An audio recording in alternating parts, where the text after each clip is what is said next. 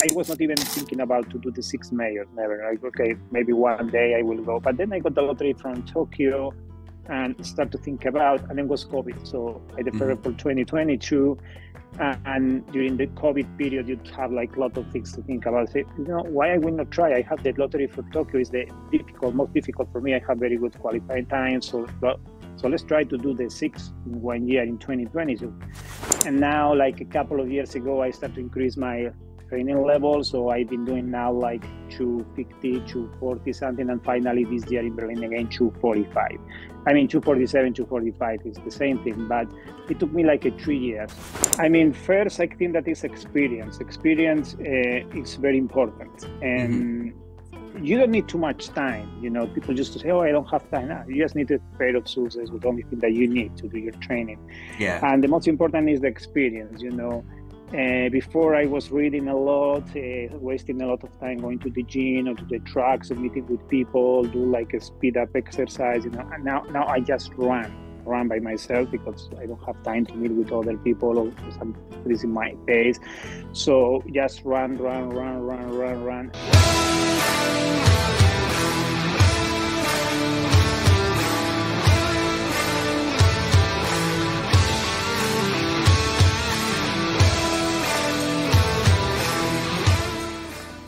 Hey listeners, if you're enjoying the stories, please leave a comment, share, or subscribe to this channel for 2 reasons. First, you'll get notified when I publish the next story. Second, it inspires me to get you more stories. I'm your host, Kamal Dada. Enjoy the story.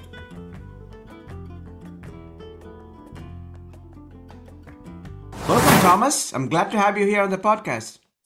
Hi, good morning, Kamal. How are you? Good to see you. Good to talk with you.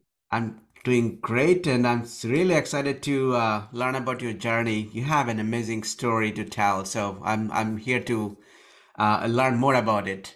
So let's start with a quick introduction. Do you want to tell a little bit about yourself? Yeah, my name is Tomás Blanco. I am original from Spain, and then I moved to Boston area almost 15 years ago. So in 2008, 15 years ago, where actually I live and I am settled down here with my family. Oh, great. And what do you do for work? Well, I work as a research scientist, and I work in a big academic institution in the Boston area and do research and academic stuff like teaching and mentoring other students. Oh, nice. That's pretty exciting. And you are a runner, and you did Berlin Marathon along with many other marathons. So do you want to share a little bit about your Berlin Marathon experience this year? Yeah, I will share very quickly. It was very, very, very fast because, I was involved in the journey to run in the 6 World Major Marathons. So I have my family here in Boston, my work. So, so many days off. So briefly, I flew to Berlin like the day before the marathon. I ran the marathon, and the evening immediately from the Brandenburg tour, I took a taxi to the new airport and fly back to Boston. So my experience in Berlin was basically around 24 hours. But I have to say that my experience in Berlin started already in 2012 when I first qualified for Boston. I ran my first Berlin Marathon and it was incredible, like almost 13 years ago. So I was there, I traveled with my family, and was a great experience because also I did my PR at this time that was I ran in 2:47 minutes. I found Berlin like incredible marathon with very, very amazing people, volunteers, everything was like a very great experience. For me to go to Berlin is always like go back home to Europe. So it's like, I feel like I am at home. And then I ran also last year. And in 2022, and was similar experience like in 2023. I flew to Berlin, arrived, have like a hotel, go to the marathon, and come back super fast to Boston because you need to work, you need to go next weekend to run another marathon, next weekend another one. So you don't want to expend too more time in one city. But anyway, the experience of running Berlin, I always say to everyone that there are all the majors are very important, but Berlin is really this European atmosphere that is very difficult to find somewhere else. So I really love Berlin. Oh, And, great. I see that you have the Brandenburg Tor behind you, and this feeling when you pass running, seeing the finish line, Yes, yes. and you pass under the Brandenburg Tor. This is like, it's like energetic feeling, like strong, like, I don't know, I cannot describe such a feeling when you pass exactly that point. Very great. Yeah, that is so true. I'm just curious. So you land the evening before the race, and you leave Berlin after the following evening No, after the race. no, So it's I arrived the day before just to be on time to pick up my bin babe. number at Ah, the okay, expo. Yeah, okay. and have some rest. Otherwise, you can't. And then I took my stuff and I took a taxi after. Immediately, I have like I remember to have one alcoholic beer that they have at the end in the Yeah, finish line, and get out, call a taxi, and go straight to the airport because my flight was at 5. So literally, it was like I didn't have too much time to enjoy the city this time. But yeah. I like it, Berlin. I love it. Great. I'm just curious, like, do you prep yourself? Because especially if you're doing an international race, your body needs to adjust to the clock a little bit. I know you've run quite a few marathons, so we'll talk a little bit more on that. But I'm just saying, do you do anything specific before to prep your body up to the time zone? No, no, I'm not doing anything specific. My daily routine is very busy. I'm traveling a lot because of my work. So because I Ah, have okay. different meetings for working. So for me, travel is something that I get used to it. Ah, So okay. Okay. I adjust very well my body, try to sleep, to rest as much as I can. And, the most important is your training, right? That is true. That is true. Now let's talk about a little bit. So you did 6 majors in 1 year, which is very, very few people are able to do it, even if you want to. First of all, it's a lot of training, a lot of running, a lot of planning, a lot of expenses too. How do you pull it off, doing 6 majors in 1 year, and why you pursued 6 majors in 1 year? Well, this started in 2019 when I got the lottery for Tokyo. I got the Okay. lottery for Tokyo, and I was not even thinking about to do the 6 majors. Never. Like, okay, maybe one day I will go. But then I got the lottery from Tokyo and start to think about, and then was COVID. So I deferred Hmm. for 2022. And during the COVID period, you'd have like a lot of things to think about. Say, why I will not try? I have the lottery for Tokyo is the most difficult for me. I have very good qualifying time. So let's try to do the 6 in 1 year in 2020. So, and let me tell you that the most difficult is not to run all of them, is to get in all of them, to get like a good Right. number. So fortunately, I had like a very good qualifying times for Boston, Chicago, New York, and Berlin. So for this was okay. And then London is also the very, very difficult. But I have to go to a tour operator to get into London.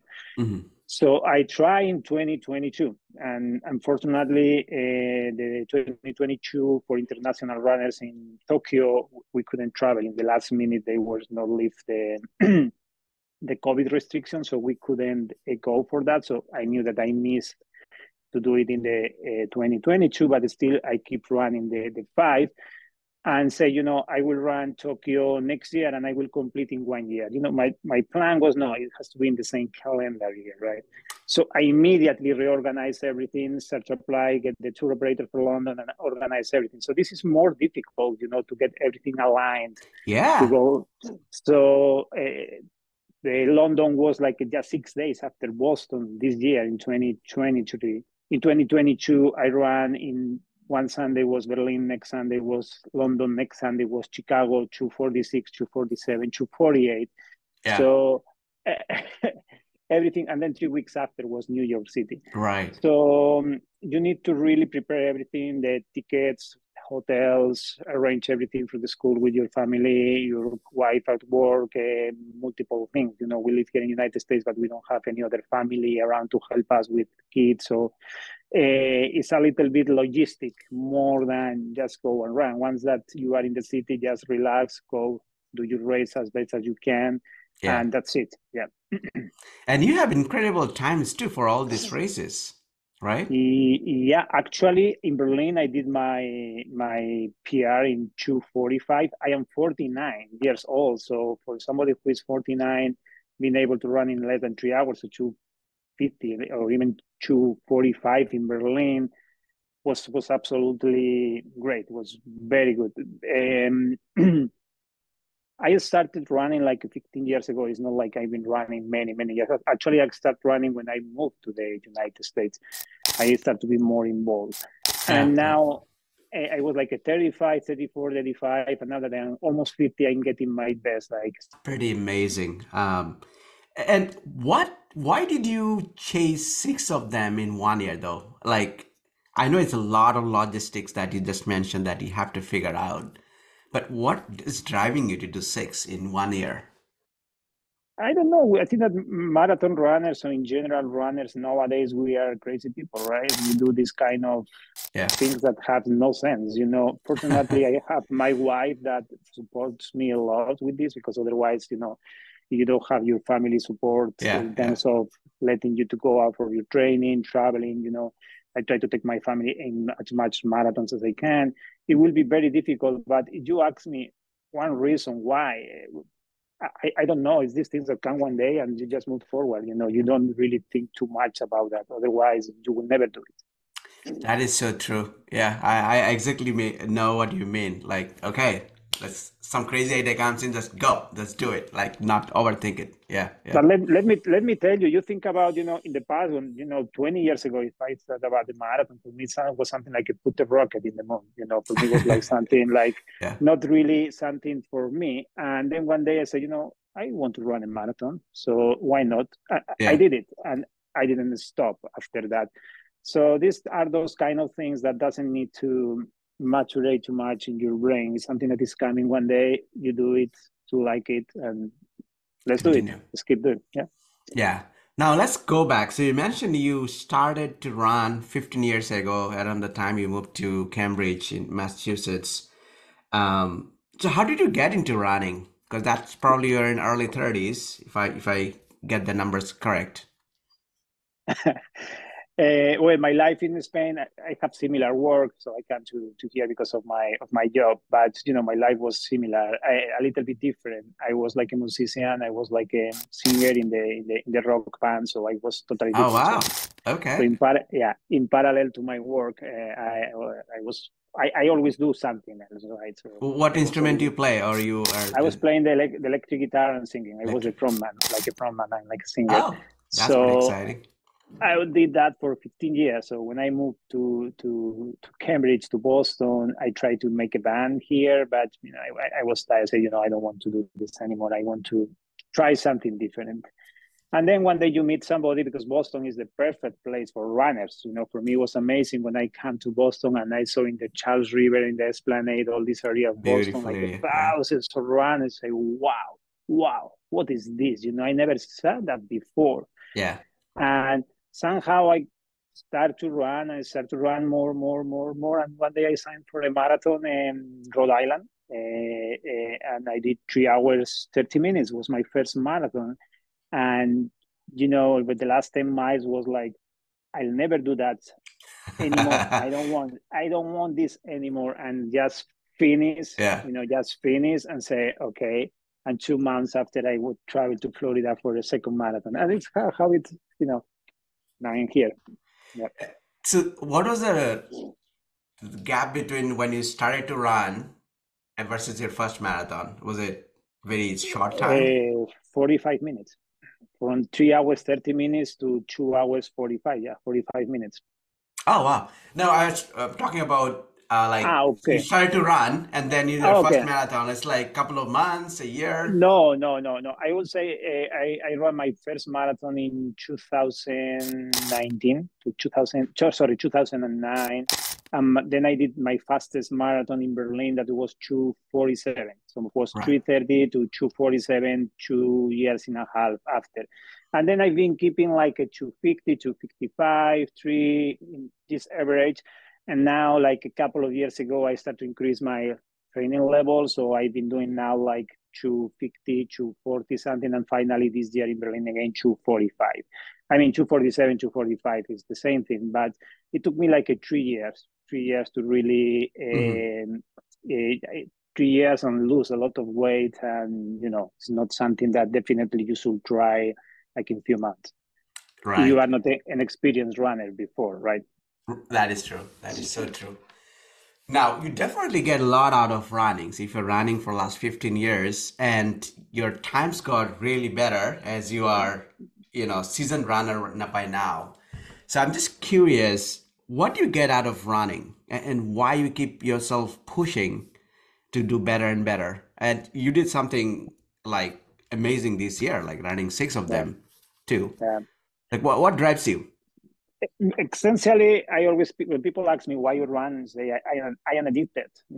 I don't have any other Mm. explanation. I am addicted to run.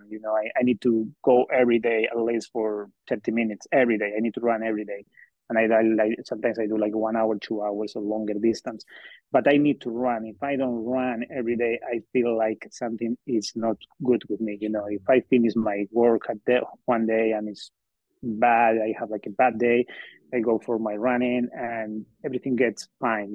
Everything is more like a balance. I need it. I always need to do something else in addition to my work, but I found in running like a perfect excuse. And then what's the best excuse to take advantage, go for running marathons, traveling, and do this kind of Yeah. stuff. So it's like a kind of bicycle, right? Like you go for a marathon, you need to train, you go for a marathon. But my main purpose is not to run a marathon. My main purpose is keep running, happy, no injuries, and enjoying every day. That's the most important for me. Great. What would you say you attribute as you are improving over the years, right? Now you ran your PR or PB at Berlin after Yeah. 15 years of running. Like, what do you attribute it to? Is it your training, your daily runs? What is it? I mean, first, I think that is experience. Experience is very important. Mm-hmm. And you don't need too much time. People just to say, oh, I don't have time. No, you just need a pair of shoes is the only thing that you need to do your training. Yeah. And the most important is the experience. Before I was reading a lot, wasting a lot of time going to the gym or to the tracks or meeting with people, do like a speed up exercise. And now I just run by myself because I don't have time to meet with other people or somebody's in my pace.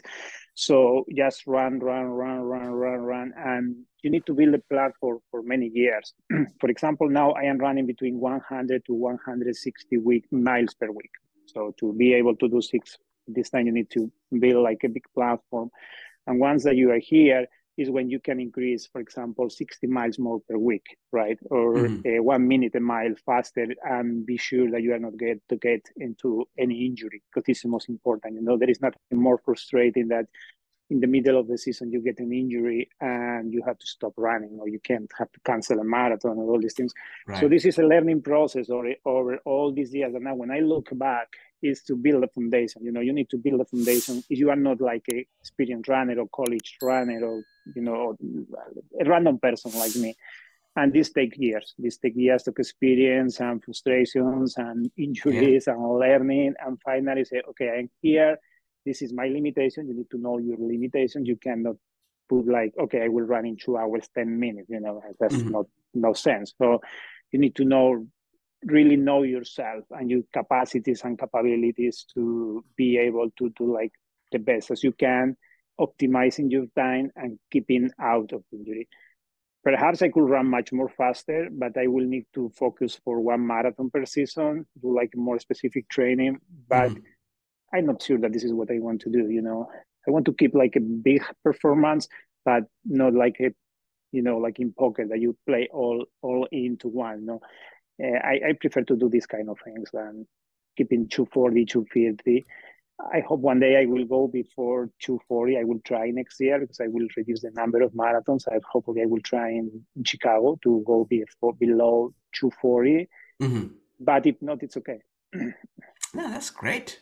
Now, it is so true that what you just mentioned, right? The experience over the years helps you to know yourself better, like what you can or cannot, or you should or should not. That helps you to optimize for sure for performance. That's great.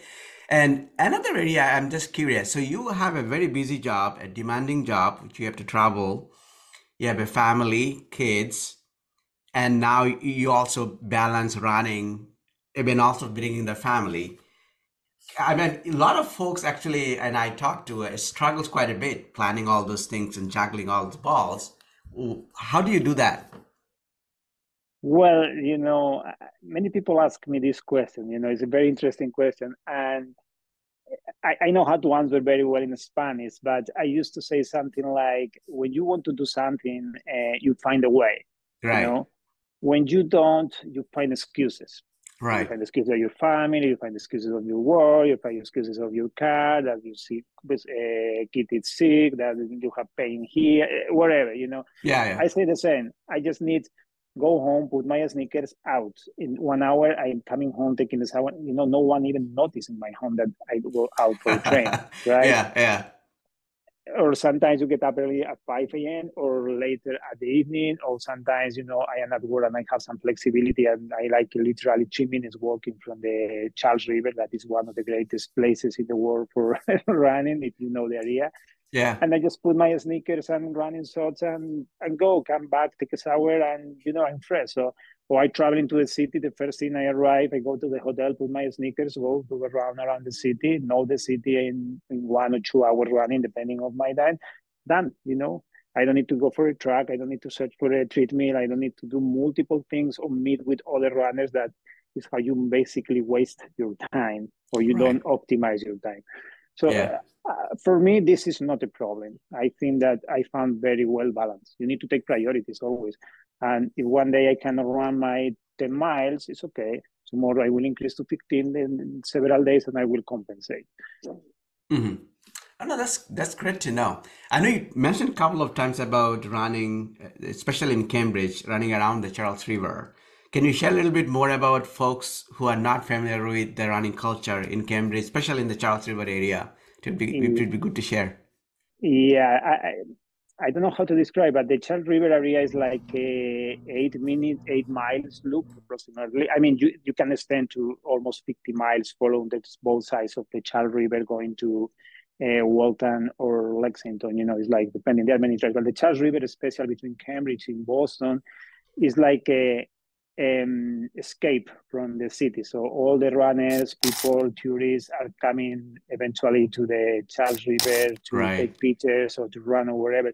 And it's an amazing boulevard. Or it's not like a boulevard. It's like a road, like a park, like a big park, and everybody's running around. So there are like a few bridges, and people are running around. We're just going 3 miles up and down, 3 miles up and down, and especially during the spring season and the summer is really really beautiful. During the Right. fall it's also amazing, and then during the winter is the most impressive time here because you go at 5 a.m. in the morning with this high of snow everywhere, and you see runners like local runners from like all Bostonian runners in t-shirt and in shorts, and it Yeah. is like I don't know, 20 below zero Celsius or around minus 12 Fahrenheit. So, it's like crazy. It's like thousands of thousands and thousands of runners every day. And if you're in the spring and the summer, the amount of runners, 10,000 runners, I don't know, is impressive. And it's not like when you go to many other countries, other cities, that the majority is like male runners. No, in Boston, you see like equally, like male, females, like people 80 years, 90 years old, young people, teenagers running. It's really amazing. Yeah, just walking around the area actually will inspire someone to even just go put in the shoes and go for a run. I think it's so Yeah. amazing, the running culture here too. Yeah, I know exactly what you mean in 20 degrees and a feet of snow and people are running, especially the days, especially in winter when you get little high temperature. it's like a summer for some folks, like Yeah, that's true.